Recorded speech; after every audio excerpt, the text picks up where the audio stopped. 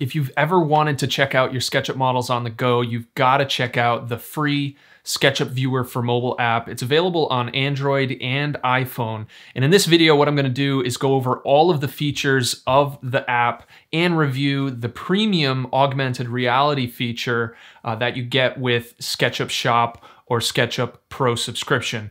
So hang in there. Even if you've checked out this app before, I guarantee you're going to learn something new in this video. So let's go ahead and dive in.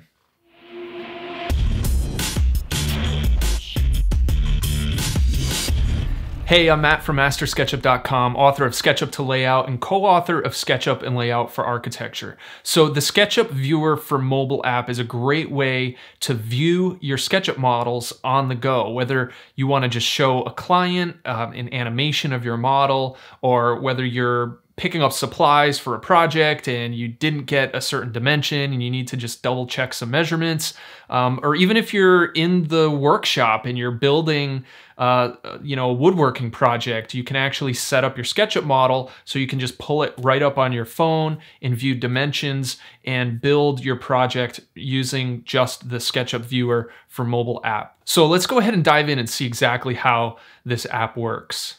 All right, so when you first open the app, you're gonna need to sign in to your Trimble account, which you can set up for free. This is the same account you're gonna use when you use SketchUp Free. And once you log in order to open a SketchUp model, you're gonna tap on this cloud icon here. So there's a number of different ways to access models in the app. So you have the 3D warehouse, which all you need to do is create a search term. So let's say we were looking for a chair, and it'll search the entire 3D warehouse, and then you can just tap on one of these models and tap on this download icon here, and that'll download the model right to your phone, where you can then view it in the app itself. Some other options that you have are the Trimble Connect, which is the same place all of your models are going to be saved when you're using SketchUp Free or SketchUp Shop. So all the models that you've created online, you're going to have access to them right inside the SketchUp Viewer app. You can also use Dropbox, and if you have files that you've transferred directly to the device, you can search your device for those. So this model right here is kind of the sample file that comes with the app, the Dance Center model.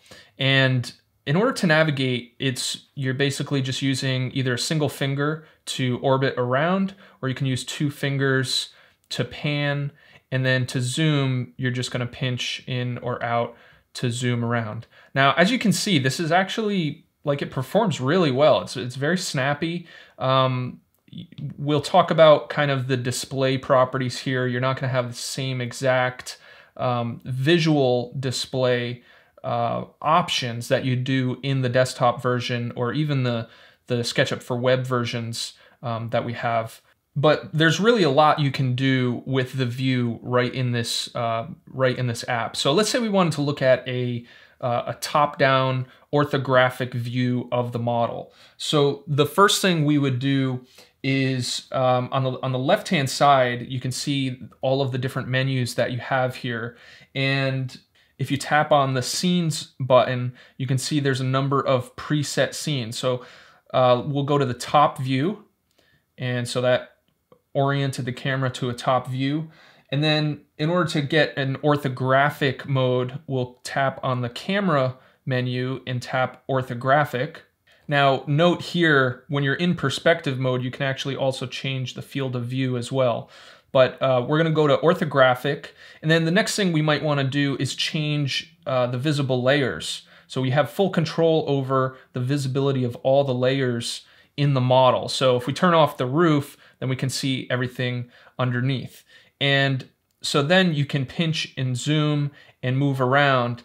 One thing to note though, if you are trying to do an orthographic view like this, it's kind of tricky if you're still in orbit mode, because, inevitably you might accidentally, hit the screen with one finger instead of two, because two fingers will pan, one finger will orbit. So the best thing to do, if I go back to top view, this menu right here allows you to change your different navigation modes. So because you're using fingers and not a mouse like on the desktop in web versions of SketchUp, this is really handy, because if you turn it to pan mode, now you can just use a single finger to move the view around, and you don't have to worry about the screen orbiting out of that top view. And you can, of course, zoom in and out by pinching like that. Now, of course, you can save a lot of time in setting this type of stuff up if you do it in SketchUp ahead of time and save it as a scene.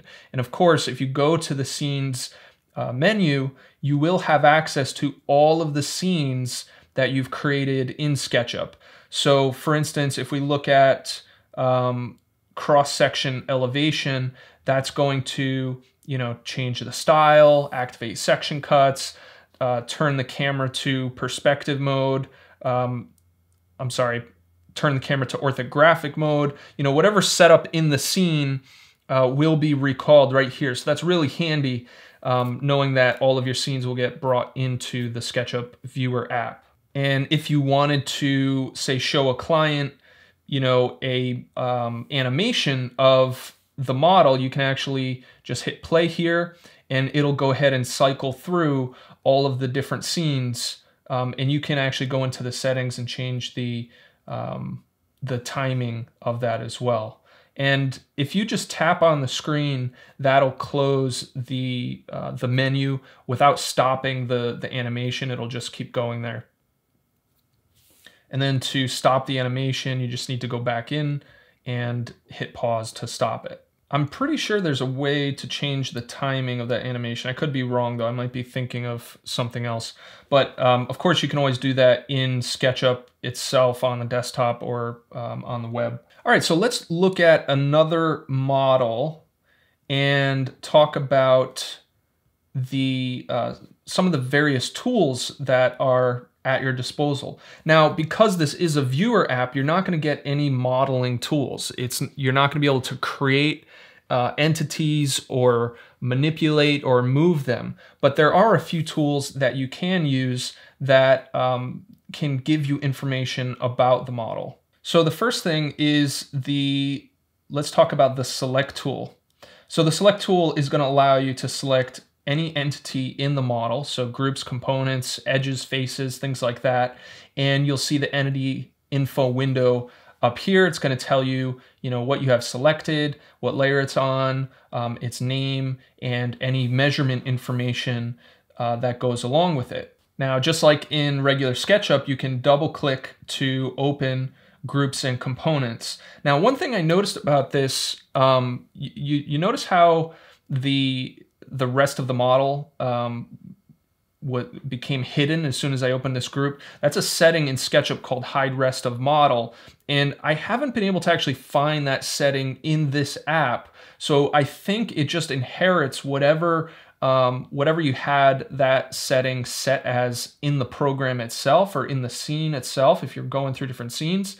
But I don't see a way to actually change that setting in the app itself. And I'd love to see that, because I can definitely see instances where you would want this to happen, and other instances where you would want the rest of the model to be visible.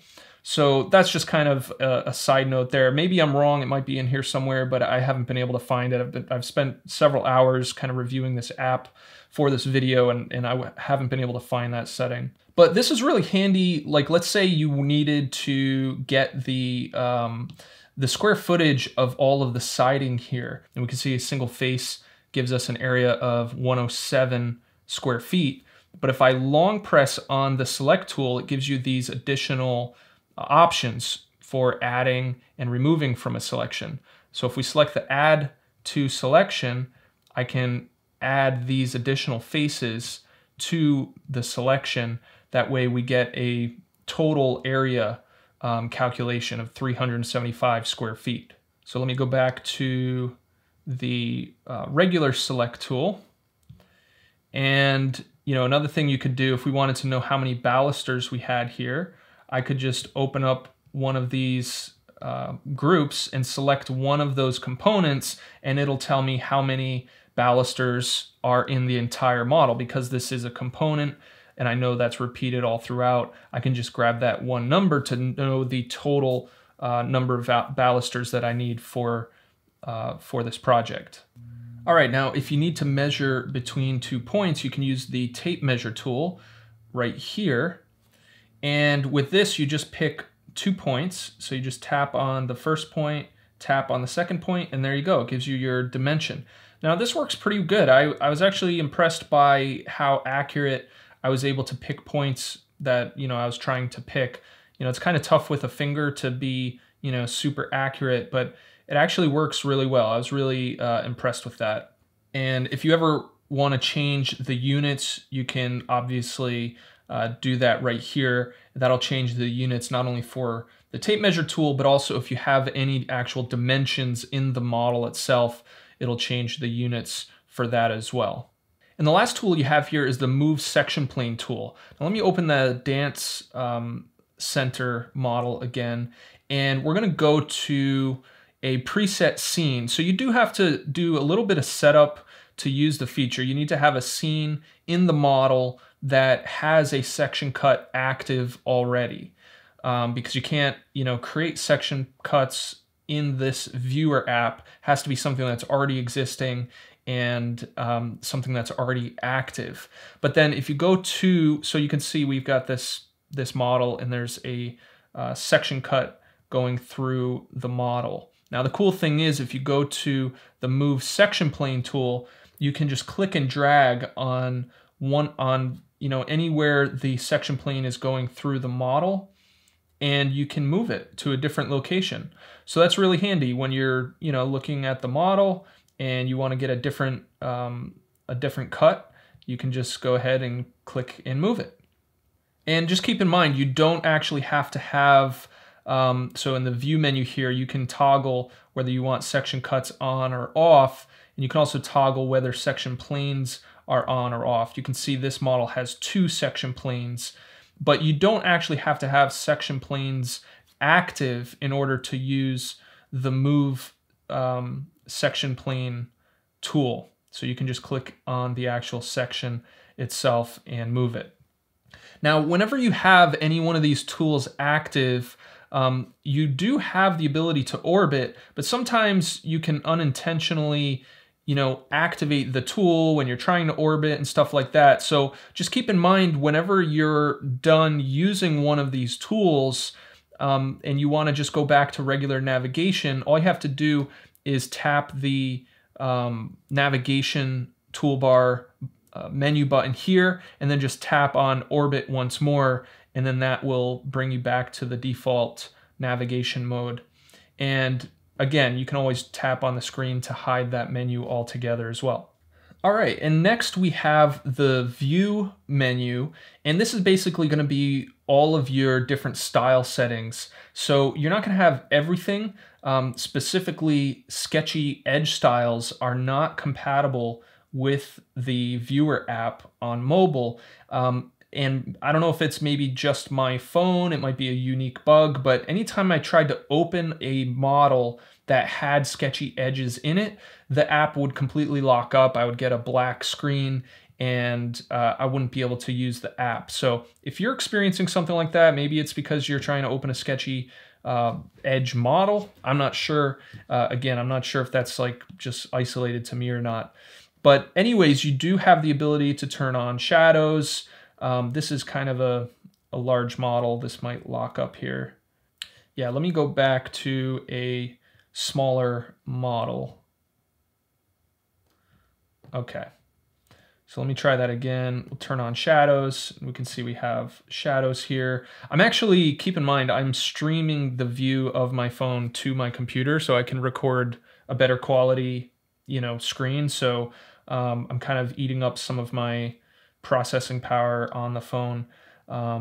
So just keep that in mind as well when I'm, trying to show big models and it's slowing down a little bit. So yeah, shadows, hidden geometry, section planes we already talked about, a number of different edge styles. These are pretty much all of the edge styles that you have in SketchUp, and the different face styles as well. Enable transparency is kind of neat. We don't have that feature in the SketchUp for desktop, or I don't think it's on SketchUp for web either, but you can turn transparency on or off as well. Now, obviously, these settings are going to change automatically for you if you're activating a scene that has a certain style active. So that's just something to keep in mind, but you can always come over here and override those settings. All right, so the next feature is the augmented reality feature. This is a premium feature, but before I jump into that, I just want to note one last thing in the navigation toolbar is the position camera tool. So what you do is you just tap somewhere in your model, and that's going to jump down into a perspective as if you're like standing in the model, and then you can tap to position camera, so it's automatically going to go to look around position camera. That's not what I meant. Look around mode. So basically, it's like you're standing there and you're just kind of looking around the model. All right, so that's basically all the free features in the SketchUp app. The next thing we're going to talk about is the augmented reality feature. Now, this feature uses an AR, I forget what it's called, AR Core toolkit that's built into the phone itself. So it's kind of using that platform to create this augmented reality experience. So in order to do that, this is probably the worst thing you could use for that. So I'm just going to put something on the table here for the phone to actually be able to identify, instead of like, a blank nothing. So it just basically needs, the camera needs to see something in order to be able to, follow its perspective and position and stuff like that. So I'm going to just turn off the location layer, and this is really tiny right now, so I'm just going to scale it up. And so now you can see I've got this model right on my table, and I'm basically just, I can walk around the model and move my phone around the model and look all around inside of it. Now, you have a lot of the same features here, meaning a lot of, you can access your scenes, you can turn your layers on and off. There's also a mode that allows you to jump inside the model. Now, this might not work so good because I'm trying to do this on a table. This would probably work better with a, like a full-scale room, tracking a full-scale room. But there's different modes that you can use. So like if I use the jump mode, I can kind of tap wherever that guy is, and it's going to move me to that spot, and I can, look around the model, just by moving my phone all around.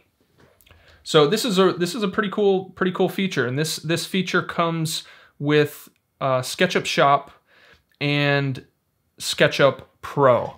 Not the SketchUp Pro Classic, but the SketchUp Pro subscription.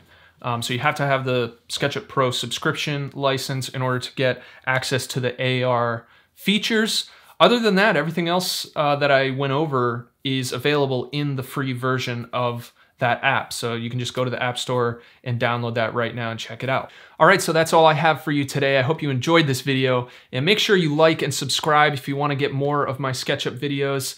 And thanks for watching, and I'll see you in the next video.